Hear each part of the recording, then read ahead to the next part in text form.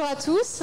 Donc, nous allons avoir le plaisir d'enchaîner 2 conférences qui seront entièrement en anglais.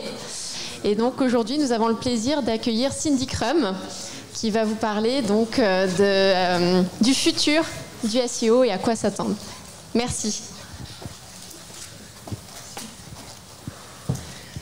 Hello everybody, how are you doing? Yay, that's great. That's the best response I've ever gotten. Okay. My name is Cindy Krum. I'm the CEO of Mobile Moxie. We specialize in mobile SEO and ASO, which is SEO for apps. I've been doing SEO for a very, very long time, and I'm so excited today to be talking to you about what you need to know about the future of SEO. If you aren't familiar with my work, I have been doing this a long time. I started doing SEO in 2003. I started focusing on mobile SEO in 2005, which is before the iPhone even existed. I was talking about mobile SEO for Blackberries and things like that. And so I've written a book, and last year was named one of the top 10 most influential SEO experts of 2022. Thank you. Thank you. And I've gotten to work for a lot of the biggest companies in the world. So I have a lot of different kinds of experience. So when we think about the future of SEO, I usually like to think about things first from Google's perspective. So from Google's perspective, they're facing a lot of new and unique challenges. They have market share threats from the new AI chatbots, ChatGPT, but also things like Amazon and Netflix have been taking some of their market share for a while. They also have this massive growing risk of bad content coming out of other AI systems and potentially getting into the index and influencing results in a bad way, making results wrong or low quality. And they're facing declining profits and declining clicks. And so they make money on clicks, hence the name pay per click on the advertising system. So when people aren't clicking, Google's not making as much money, or potentially they're not. And it's so bad for Google that they had to do layoffs recently. They announced 12,000 layoffs, I think, towards the beginning of the year. And so that's how bad it is. It's bad for everyone, but it's bad for Google right now. Now, from our perspective as SEOs, it's also tough. We're dealing with constant algorithm updates, and they seem to be coming fast and furious all the time. New updates, where it used to be a few updates a year, now it's many, and sometimes multiple updates just in 1 month. We're dealing with also decreasing clicks, so our bosses want to know, where did the clicks go? And we also are threatened by artificial intelligence causing potential layoffs or making our jobs less important. And even if they don't make our jobs actually less important, our bosses might think they do. And so that's tough. And then we have Google constantly testing new search result features, new things that they add into the search results, not just AI, but the growth of people also ask and found on the web, and all of the different things that are coming into the search result that keep people in the search result rather than sending people to a page. So if you don't know, Google just had their big annual conference called Google I/O, and then the next week after that, they had their GML 2023, which is their advertising conference. And a lot of the announcements at these 2 events focused on artificial intelligence and a lot of new things that Google's trying to do. So when we think about the future of SEO, it's not just AI, but there's a lot of influence coming from what Google's trying to do to protect their market share and profitability with artificial intelligence. So to understand that, you have to know the background of what is artificial intelligence. And it starts with kind of deep learning, and then that's taking in a lot of data and trying to classify and understand it. Then machine learning, which builds on that. And then there's artificial intelligence. So there's layers of skills, digital skills that Google is getting better at, but so are other companies as well. But with artificial intelligence, it's like the computers and the algorithms are not just finding information that already exists in their database, they're synthesizing information, and they're almost thinking a bit like a human. That's what Google's trying to do.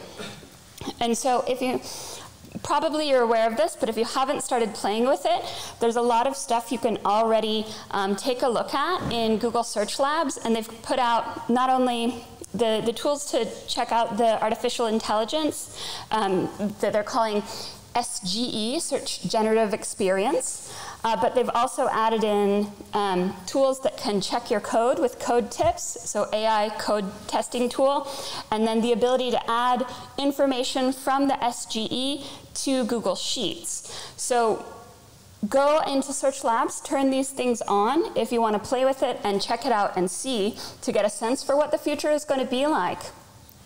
But you'll see, like, some of them have simple answers like this. This is not a super sophisticated SGE response, but it's trying to highlight and answer the question, who is Cindy Krum? It highlights that she's the founder and CEO of Mobile Moxie, right? That's not a big one.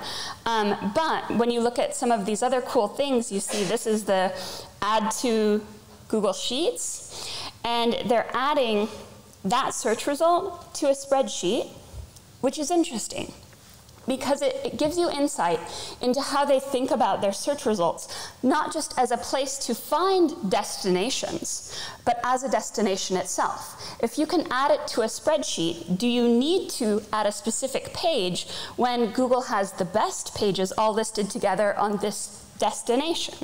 That's a shift from how Google used to conceive of themselves. And then the code thing, the code is interesting because, of course, Google is made up of developers, but a lot of what they do with their communication is try and make the web better, and that makes their crawling and indexing easier and better. And so the code checking, I think, is to help us, but also to help them. When there's better code on the web, then Google's job is easier. And you can check out things like Google Bard, which is the chatbot that's part of the generative AI, and you can ask it a series of questions and try and get better synthesized answers that are not lifted specifically from one page, but that are a collaboration of all of the information that Google knows on that topic. Sort of. It's good, but it's not perfect. You can see in here, I start by asking, who is Cindy Krum? And its answer is, I don't know enough information about that person to help you with that request, goes on.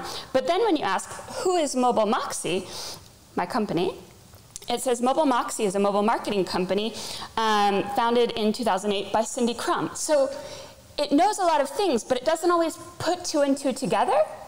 And that's what they're trying to get to. The goal will be to have that be a bit more seamless, and some of the other AI systems are doing better at that kind of thing right now.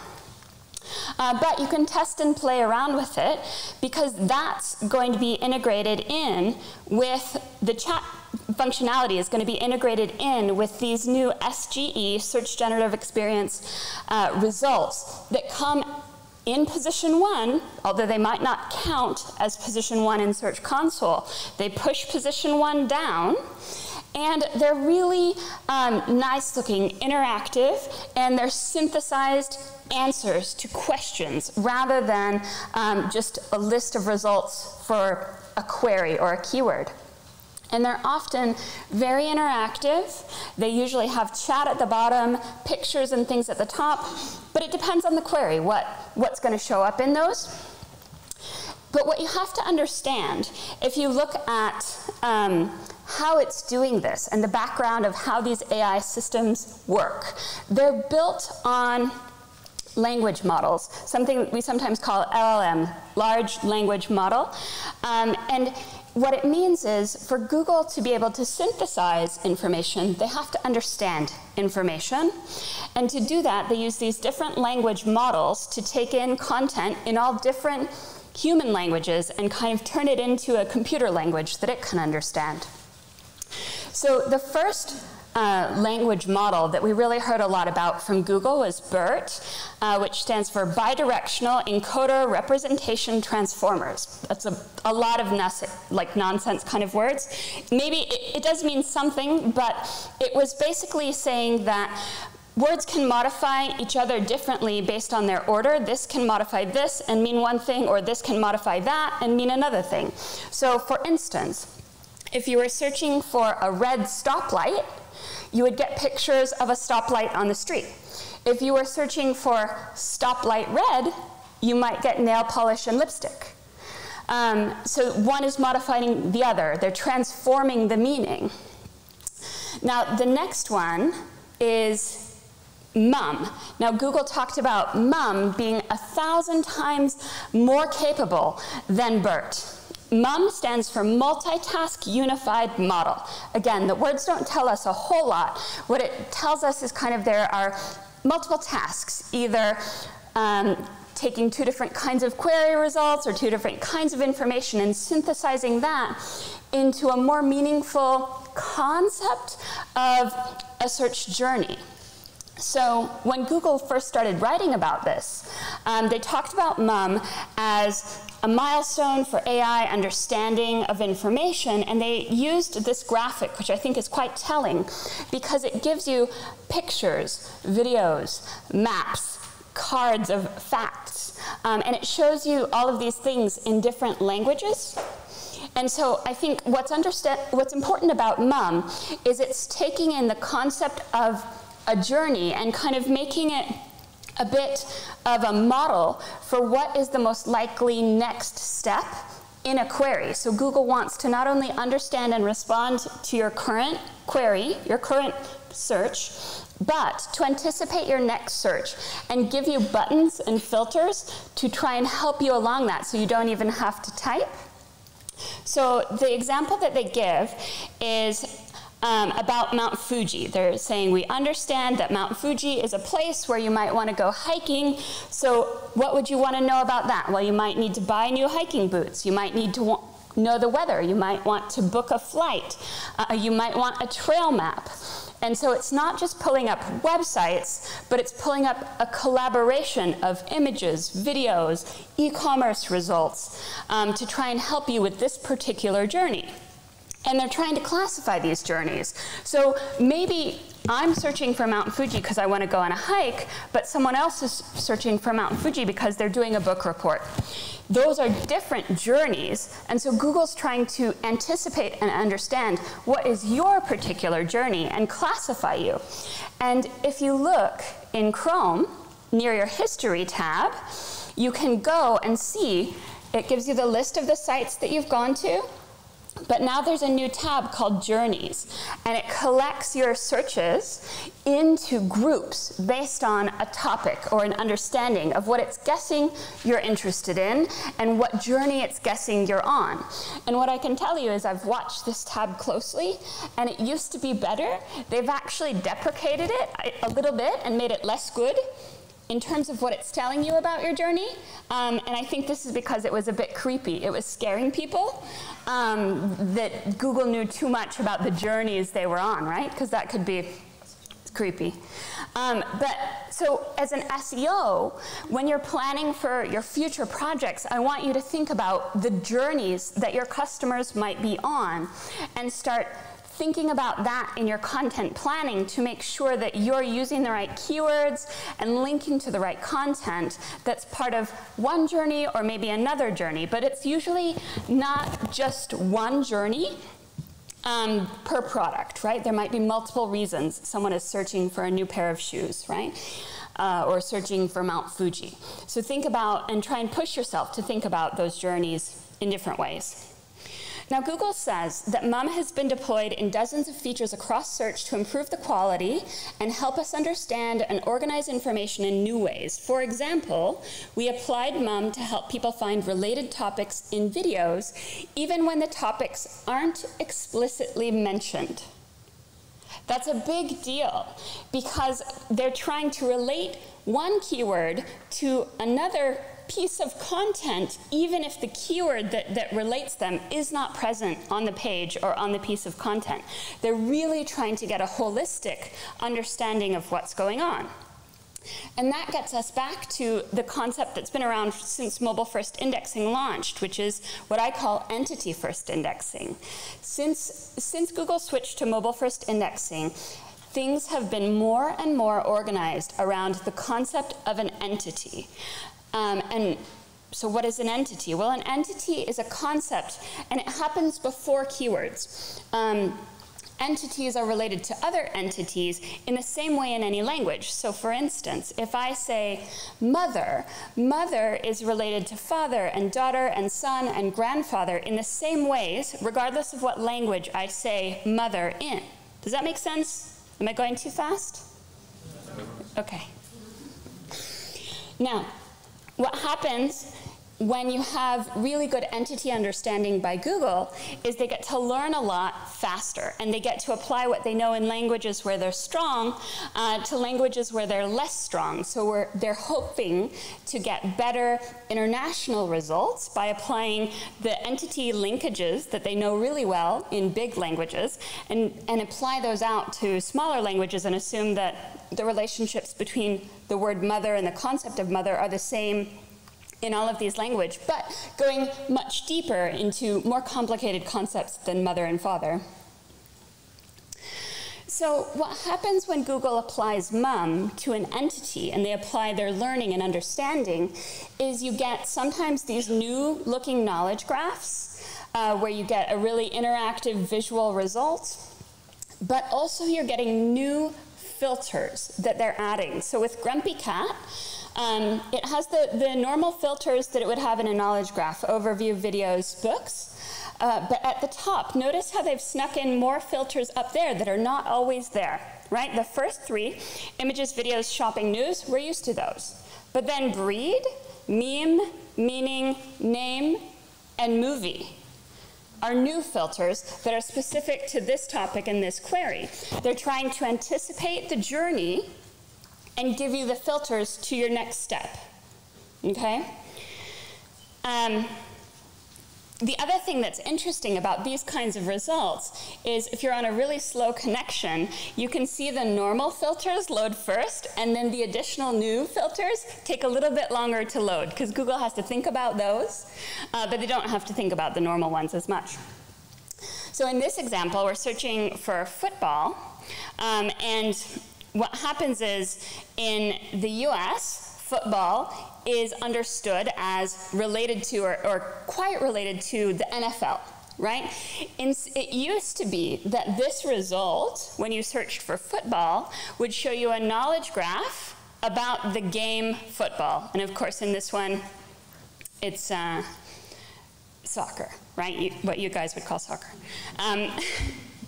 So in the US, they're saying football. They've changed it. They're not giving you the rules of the game or the shape of the ball or the look of the ball. They're saying most people who search for football, they really just want NFL. They really want the professional league. They don't want to know about the game.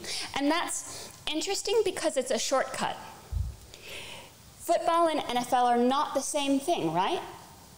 They're not. Google's jumping and skipping a step to try and anticipate what the searcher wants. And if they get it wrong, they have these filters to try and help you get to the right place. Now, what's interesting about journeys is it does seem that in many cases, the journey doesn't necessarily lead to a website.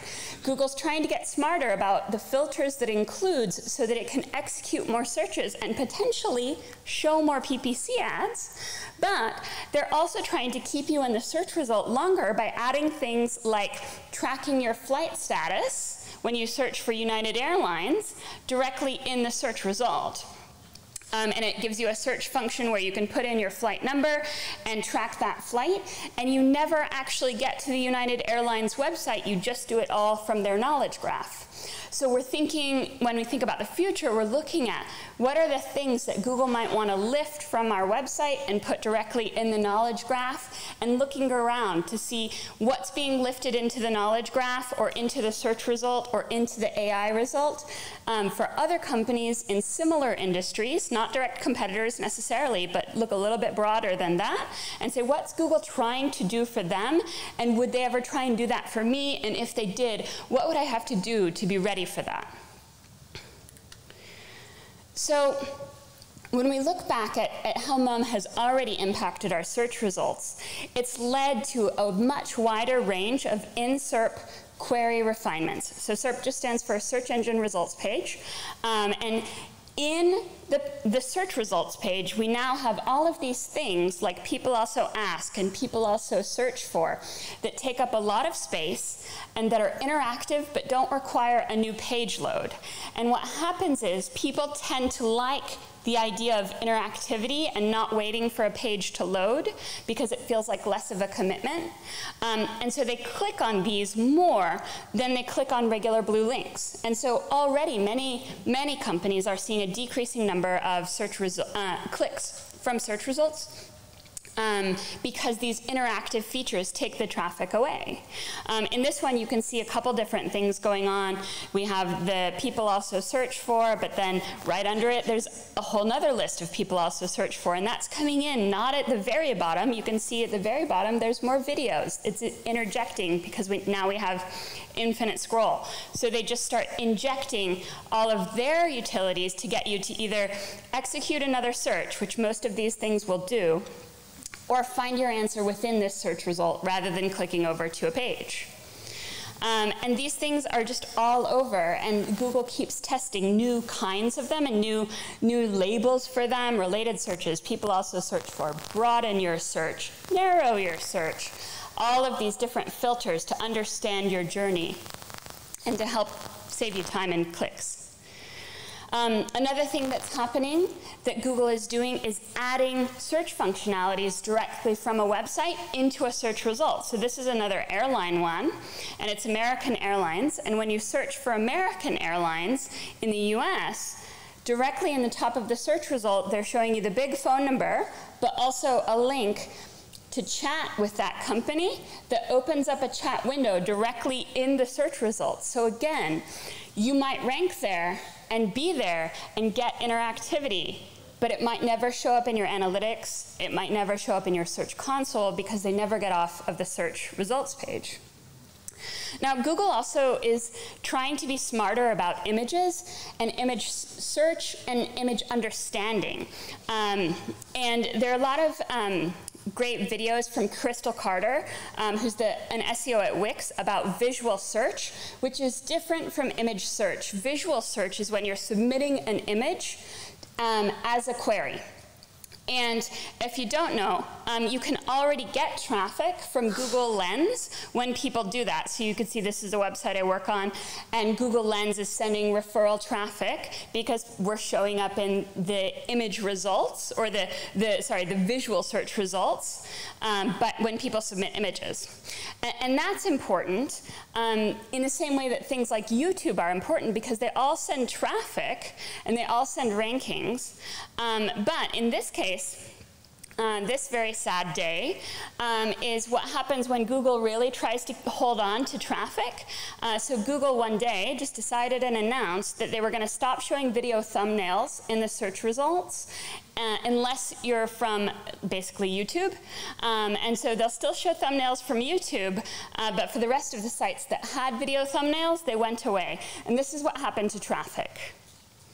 So Google, this is a subtle thing, I think, but this is probably a way for Google to do better at meeting the demands of their bottom line. They're trying to make money, and they know that they make money when they send traffic from a search result to YouTube because they've monetized YouTube, of course, with ads everywhere. But when they go to a site that has a video that's your site, they're not monetizing there. So they're doing these subtle things to try and protect their bottom line. And you need to watch out for that because when they're protecting their bottom line, it usually takes away from your clicks. It's usually either keeping people in a search result or keeping people in a Google property. Now, you also have to understand that Google cares very much about voice search, even though SEOs make fun of it all the time. I don't care.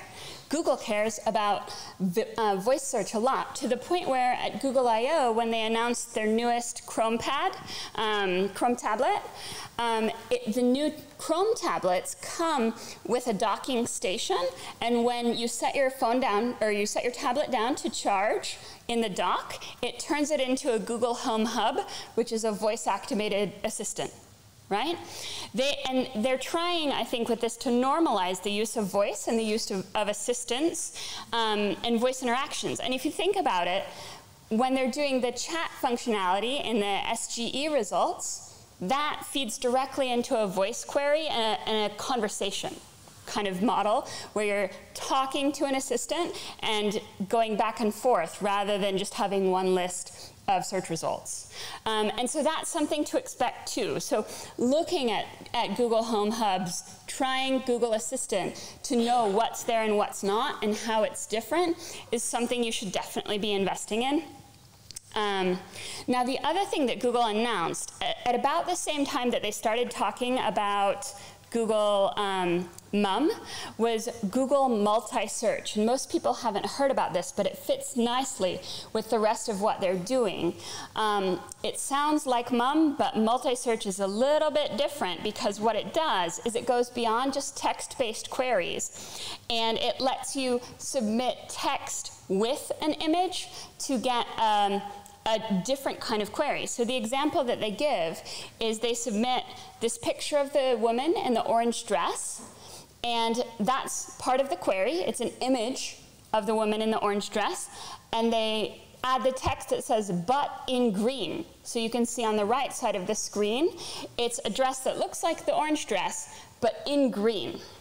Now, if Google wasn't able to evaluate the picture of the orange dress, we have to know that in green is not going to surface the right results, right? It needs to combine the image with the text to really understand and get the question right.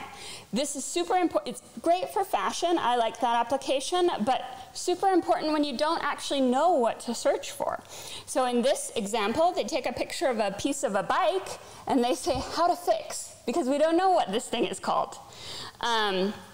And that will give you, the right answers to fix that part of your bike, even if you don't know what it's called.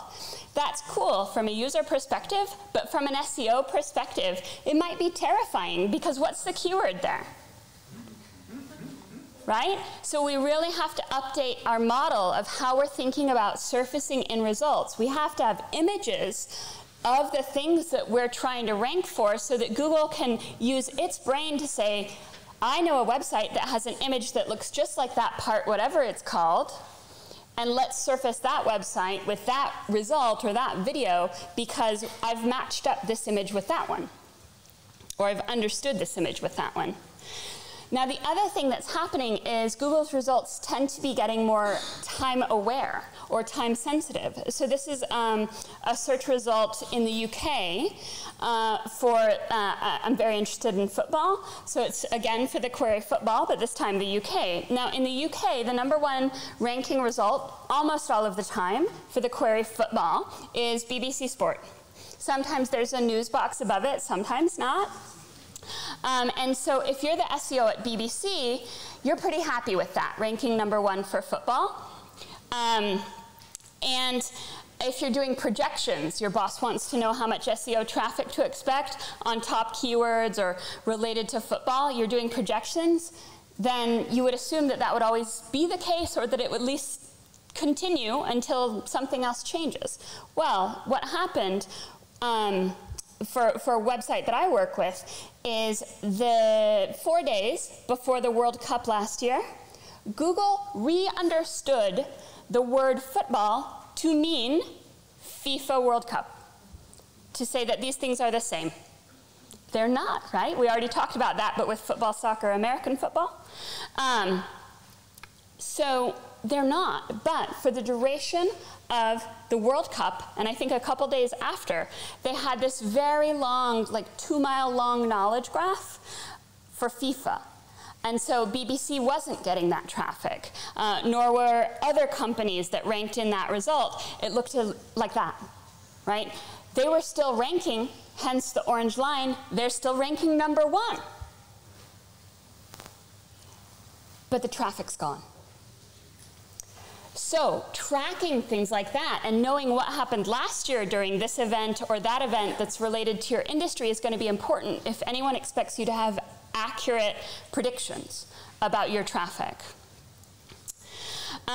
So in the SGE results, we're seeing a mix of a lot of different things, written AI-generated responses, sometimes sourced, sometimes not, but also ads mixed in, but they seem more authoritative when they're in that. Customer reviews, and then filter refinements at the bottom. Sometimes it's chat at the bottom, and then people can vote whether or not it was a good result. So Google's still trying to learn and understand, but you have to know that that's happening in SEO, and it's also happening in paid, and that's going to be interesting as well, because paid can be part of a journey. Anything can be part of a journey, anything that Google can see. So YouTube, paid, organic. And so in paid results, when these show up, they're going to be more interesting and more compelling as well. This is an example of a paid result where we have, again, AI-generated responses, carousels with offers that are sponsored, chat for follow-up questions. And so when that comes into a result, even if there's not an organic SGE kind of result, there might be a paid one. So this is great, potentially, if you're in paid or if you're in e-commerce, because I think these kind of AI functionalities are going to help a lot with shopping and finding the right product, where you get a quick sense of what are the price options, what are the star ratings of the sellers, things like that. And Google has actually worked to make what used to be Merchant Center much better, and they've announced that in 2024 they're coming out with Merchant Center Next, which is how you used to do Google Shopping. Now there's Organic Merchant Center, and it used to be done from a feed. Well, Google says that in 2024 you won't have to do a Merchant Center feed anymore, and in fact they're adding the ability for you to edit your product images and AI generate descriptions with them, potentially. Lots of things that they're promising advertisers to make it easier for e-commerce to advertise and for Google to ingest that information and potentially use it in their AI.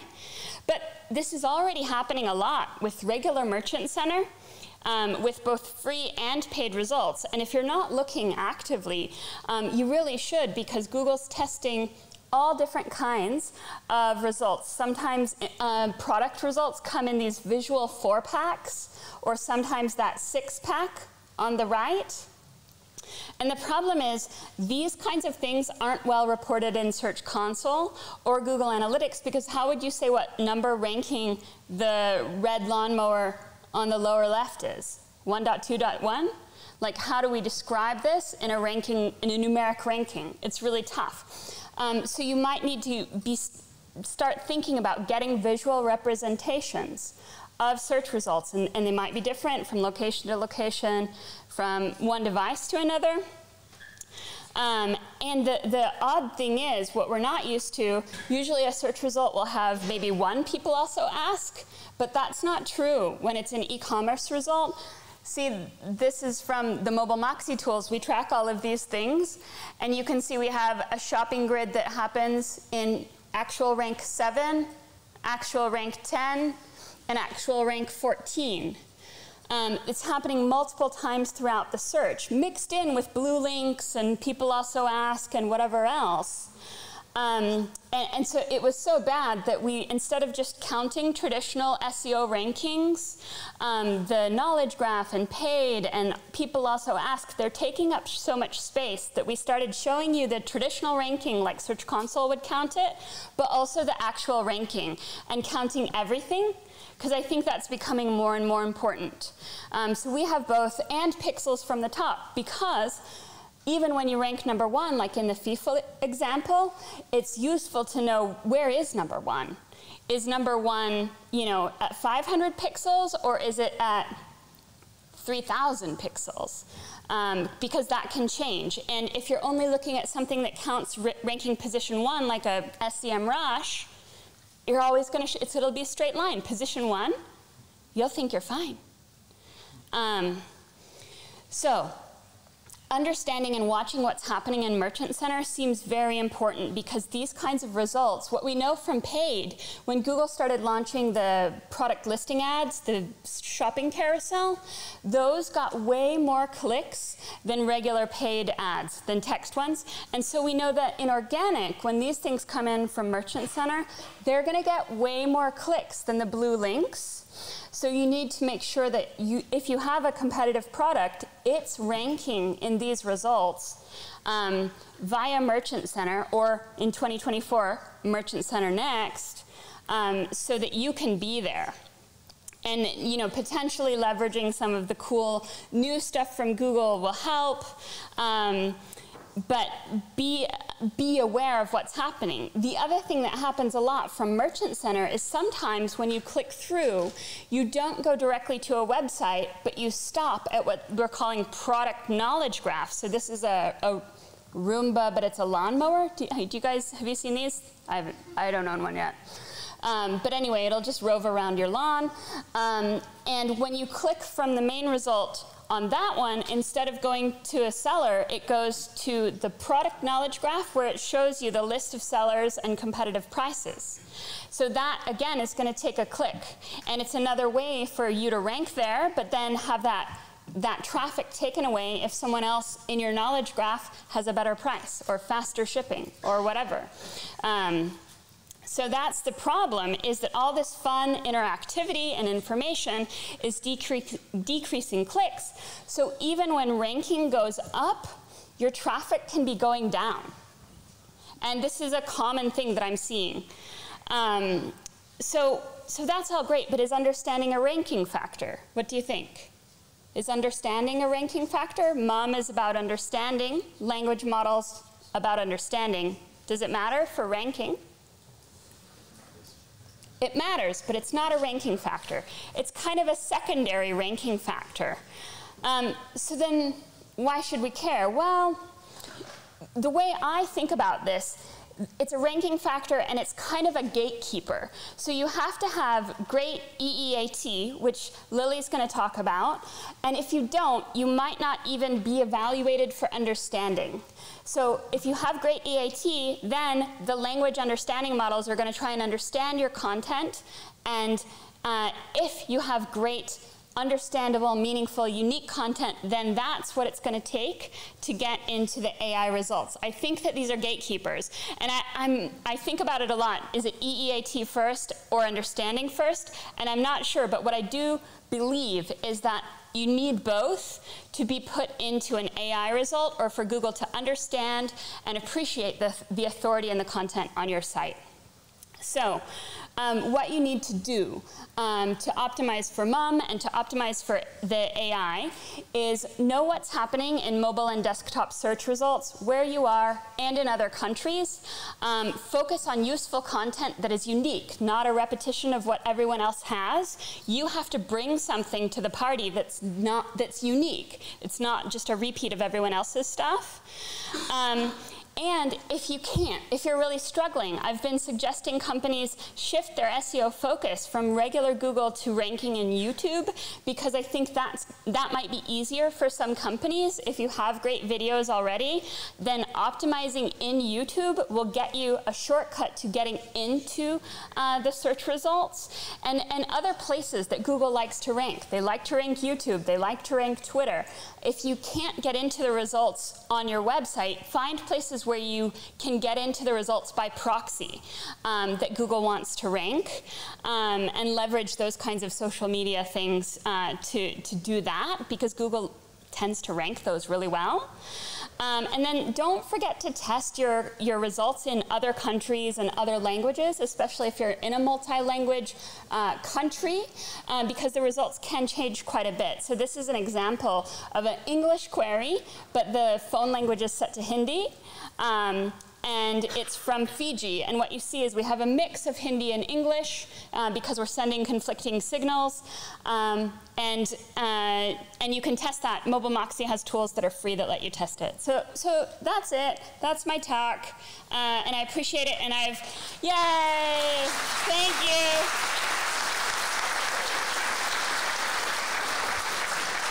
you. Now, I'm supposed to ask you a question, and someone's going to get a mug. So the question is, who remembers what MUM stands for? Raise your hand, or we only have one mug to give away.